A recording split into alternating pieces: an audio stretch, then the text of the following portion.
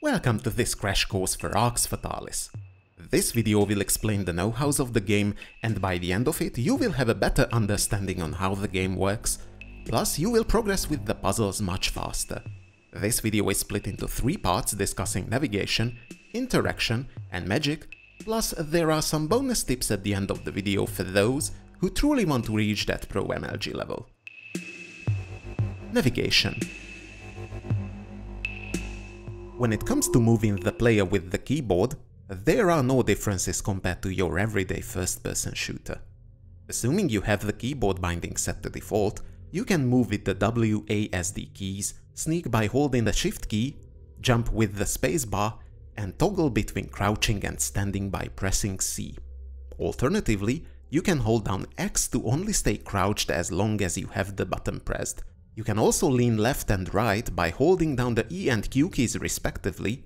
Finally, there are also hotkeys for certain frequently used items for you to quickly access. Pressing T will light a torch, G will make the player drink a mana potion, and H is to make the player drink a health potion. For the movement of the mouse there are 2 functionalities: looking around and interacting with the environment. Looking around is referred to as mouse look mode, while the other is called cursor mode. You can toggle between the 2 by pressing the right mouse button. While it is possible to look around in cursor mode by moving the mouse to the edge of the screen, you will probably use this mode only to manage your inventory. It is worth mentioning that the inventory is not infinite, it is tiled up into a finite grid and each item takes up a different amount of space. Later in the game you will get backpacks which will add additional space to your inventory, but until then you have to learn to get the most out of the limited space available to you. It's inevitable that you do some sneaking from time to time, but it is not just a matter of you holding down the shift key. Different clothing will make less or more noise as you move around based on what material it is made out of. Also, you have to pay attention to the lighting.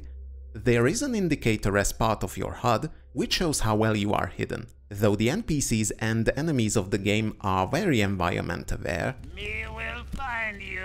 Don't expect the game to be as sophisticated as the Thief series. When it comes to sneaking, your best option will always be to go invisible by either drinking a potion or by casting an invisibility spell. Walking around the maze-like tunnels of Arx can get you lost in no time, but thankfully there is a minimap on the top right-hand corner of the HUD which automatically expands as you explore the level. If it ever gets in the way for you and you want to hide it, then pressing M will toggle its visibility. The player has a 4-part questbook which can be accessed with the function keys F1 to F4, from which the 3rd part holds a collection of all the maps of all the levels. Finally, keep an eye out for marked locations as you explore the game. More and more of them will get marked on your map with an X, but sadly you cannot add your own markers. Interactions.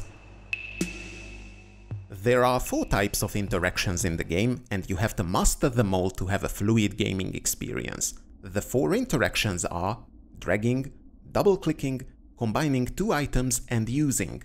Let's look at each of them. Dragging is the interaction where you grab an item with the left mouse button, and while holding it, you move the mouse around to change the item's location. Dragging an item far enough will enable you to throw it, which is good for luring the enemy away from you, but keep in mind that the AI is scripted in a weird way, so once they reach the item you threw, they will immediately charge at you. Parts of the maps expect you to place items at specific locations which will either change the item you've added or alter the map itself. Try placing a raw fish next to a lit campfire and it will get cooked, or try placing items onto a pressure plate to open a bridge across a pool of lava. Dragging is also the primary interaction when it comes to managing your inventory. You can drag items in and out from it, and you can drag items between chests and your backpack. Additionally, you can shift-click items to skip having to drag and drop, but it only works in your direction. You cannot shift-click an item back into a chest or a corpse. There is a button at the bottom of every corpse or chest, which will transfer all items to you in one go. Not all items can be carried by the player. Dragging a stool, for example, is marked with a red X, meaning you cannot place it into your backpack. Still, you can use it for other things, like activating pressure plates. Provisions are stackable up to 10 pieces, while other items like armor, weapons and books aren't. Keys are also non-stackable, but you can purchase a keyring from Maria the shopkeeper, and from that point on you can store all keys in just a single space. One important feature of the game is that if you double-click on the belt icon just above the menu bar, then the game will tidy up your inventory by moving items to the left side sorted by size. It is very effective and time-saving when you don't have the patience to organize stuff in your backpack yourself. Speaking of double-clicking, it's time to carry on with the types of interactions. The second interaction is double-clicking, which can be used for numerous things, like talking with NPCs, activating mechanisms such as opening doors or pulling levers, reading signs that are fixed to the wall, and checking out corpses or chests. The third interaction is the act of combining two items, which is done by double-clicking one item followed by single-clicking on a second. Combining two items will result in either you getting a third in exchange of the other two, or the first item changing the properties of the second. Examples of combining two items are when you mix flour with water, or when you use a pickaxe on a gemstone in a wall.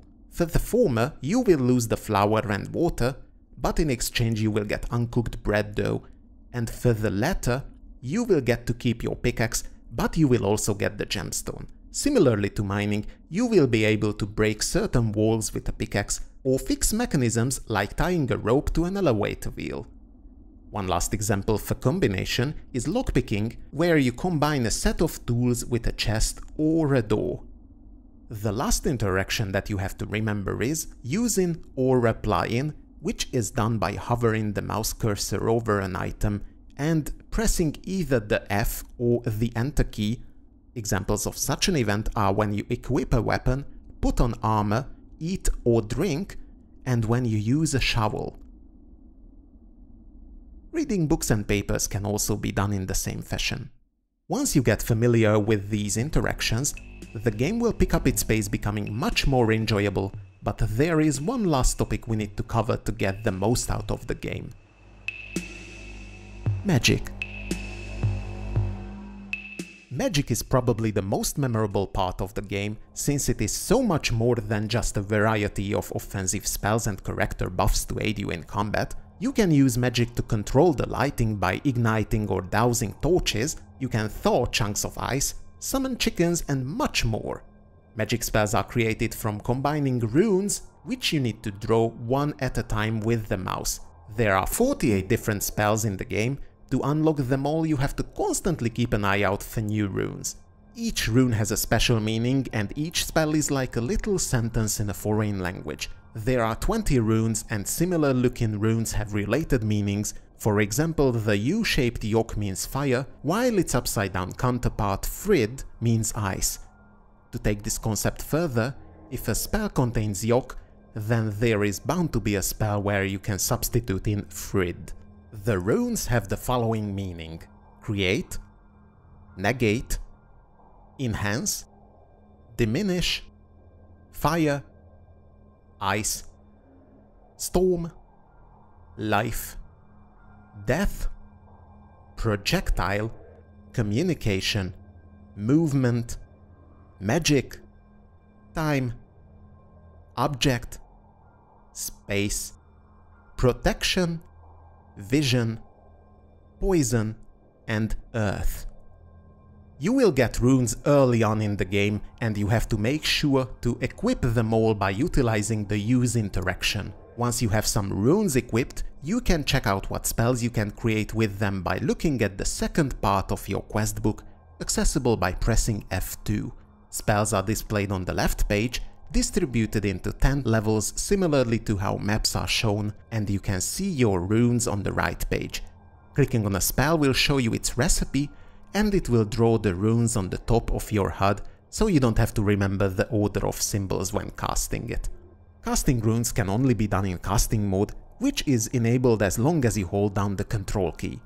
In casting mode you have to think of your cursor as a pencil, and you have to try and mimic drawing the runes as best as you can. You hold the left mouse button down to draw and let up to finish drawing a single symbol. After drawing some symbols, as soon as you let go of the control button and you have a valid sequence of symbols drawn, then the game will trigger the spell and you have successfully cast the spell. If you hold down the shift while letting go of the control key, then you will precast the spell, which you will be able to launch later by pressing the number keys 1, 2 and 3, and as long as you have enough mana. There are 3 categories of spells: instant, targeted and persistent spells. Instant spells like Fireball are activated as soon as you cast the spell, and their effects are instantaneous. On the other hand, targeted spells like Paralysis require you to click on a target to take effect. Finally, persistent spells like Telekinesis last until you run out of mana, or you stop it by either double-clicking on its symbol on the top right-hand corner of the HUD, or by pressing the number key 4. Magic in Arx has the power to make you want to use it as a solution to every conflict in the game, but keep in mind that some places will prevent use of magic, so keep your character well balanced and always have a good sword on you. Mastering Arx takes time, and it all boils down to you knowing what each situation requires. There are almost always multiple paths that you can take when solving a puzzle, and killing is usually only needed for a handful of times. So when the trolls want their idol back and you can't get into the goblin reserves, don't start a massacre, but instead try and speak with everyone to see what is going on in the Goblin Kingdom, and you might get just enough information to get the game moving again. And with that, I hope you've enjoyed this video and that it helps you to have a smoother experience with Arx Fatalis. If you have any tips for other players that I've missed or you think is important to mention, then don't hesitate to write a comment and I'll do a follow-up to this video. And as for those of you who have watched the video all the way to this point, here are your bonus tips to raise your Arx Fatalis skills to the heights of a true Northern Guardian.